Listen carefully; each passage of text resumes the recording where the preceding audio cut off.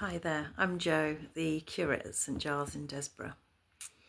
There have been many times over the years that people have shared something with me that they're struggling with, and I've offered to pray for them, and they've said things like, oh, there's far bigger problems in the world, God won't want to deal with this, or it's not worth bothering God about, or just something along those lines of this isn't big enough to take to God and he's got bigger things to deal with. And while it is good to acknowledge that there are always going to be people who are worse off than us, I wonder where that feeling comes from, that this isn't big enough to trouble God with. And it just made me think of this passage from Matthew chapter 7, where Jesus says in the Sermon on the Mount, keep on asking and you will receive what you ask for. Keep on seeking and you will find. Keep on knocking and the door will be opened to you. For everyone who asks receives, everyone who seeks finds, and to everyone who knocks the door will be opened. You parents, if your child asks for a loaf of bread, do you give them a stone instead? Or if they ask for a fish, do you give them a snake? Of course not. So if you sinful people know how to give good gifts to your children, how much more will your heavenly Father give good gifts to those who ask him?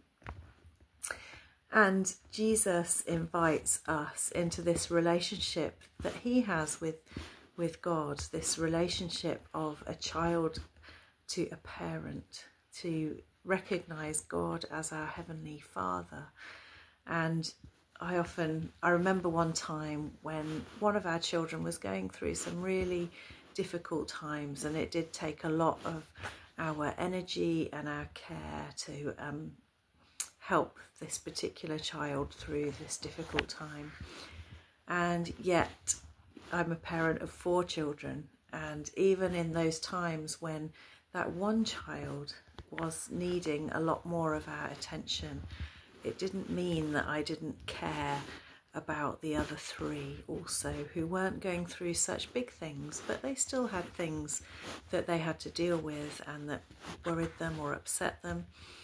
And there was one time when one of my other children, I found out that they'd been dealing with something that had been upsetting them and they hadn't told me. And I said, oh, why didn't you tell me about this? And the reply was, well, because of this other child, I thought you had too much to worry about already.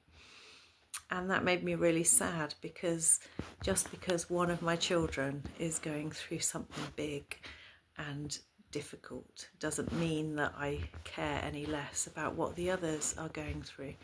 And I still want them to come to me and to share with me what's going on in their life. And it's like that with God, that yes, there will be people going through really big stuff, but God is still our parent, and he still cares deeply for each one of us, and he wants us to come to him and to share with him what we're dealing with and what we're coping with and what we're worried about. And whatever it might be, we are invited into this relationship of child and parent. God is our parent, and he wants to know and he wants to hear from us. And he doesn't just want us to wait until we think this is a big enough thing to bother him with. He wants to know everything and be involved in every aspect of our lives. So I just encourage you to do just what Jesus says. Ask, seek, knock, and trust that God, who is our perfect Heavenly Father, will give us good things when we ask and when we seek and when we knock. So don't forget that God is your parent, and he wants to be involved in every aspect of your life. Amen.